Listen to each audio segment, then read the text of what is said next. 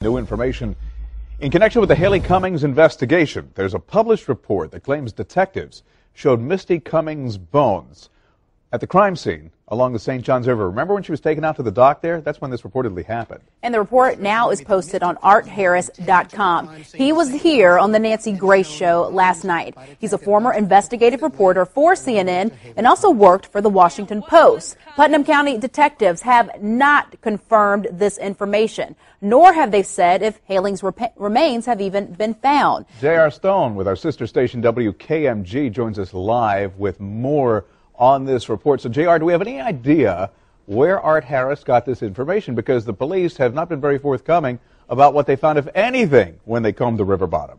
We don't know where he got this information. He would only say my sources, and he kept going back to my sources. I was in Putnam County last week, and the only thing at that time that investigators said was that they collected evidence, they sent it to a crime lab, and they were waiting back to hear if it was involved in this case. And now this news last night that it very well could be.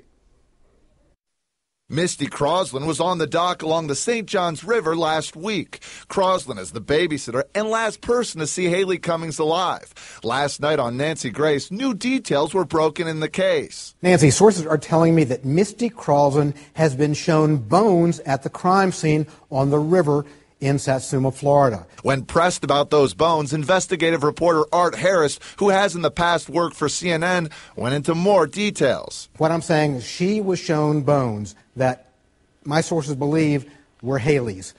And she told this to Cousin Tommy on a ride back to the St. Johns County Jail, where they're both being held on drug charges.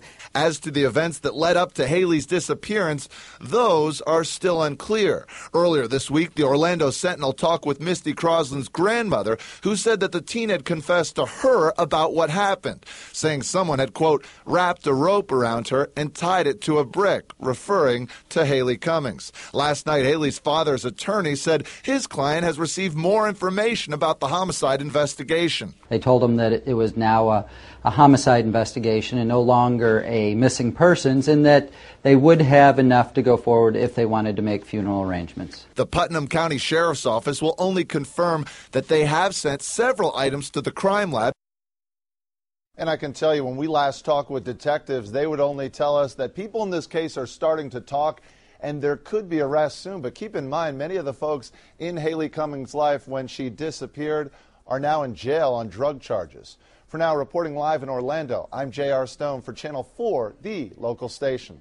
You know, JR, I just did a Google search, and this story is all over the web right now, a number of different sources. We kind of cut your report off there, and I think you were going to talk about the fact that they also found some other things reportedly by Art Harris, including some pieces of rope. Now, we had an investigator, a private investigator here on the show, who said that they were looking for a cinder block and a yellow rope that may have been used to weight her body down.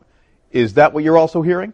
Well, that's what I'm hearing as well, because some of the reports that are out there is that, yes, this yellow rope was sent to the crime lab along with two different cinder blocks that could also be referred to as bricks in this case, and that's coming from the grandmother who was quoted in the Orlando Sentinel, and also some of the reports that hit the news last night.